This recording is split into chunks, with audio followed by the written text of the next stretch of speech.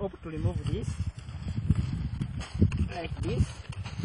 Then you get a web closing here and put a pipe and then close it at the end, or you can close it like here. Now you can reduce the circumference like this,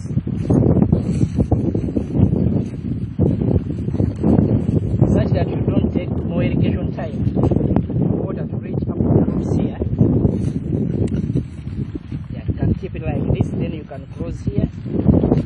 So here, when you reduce the circumference or the diameter of the tube, you reduce the area through which the emitter will give water through. So here, but you can even reduce further, and you pull this pipe this side. Yeah, now even if you reduce, you keep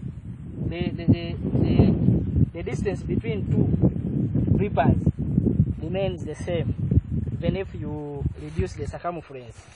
Now you can reduce up here, and you pull this one this side. So initially, when the bananas are young, when the roots have not yet grown sideways, yeah, you can keep this diameter.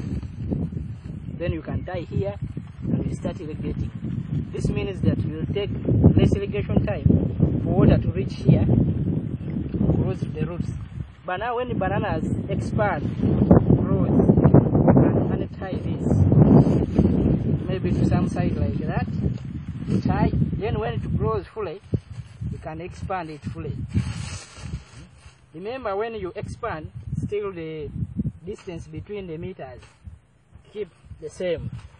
Now when it has grown fully, you can even choose to expand here by putting a connection, and then you add another connection.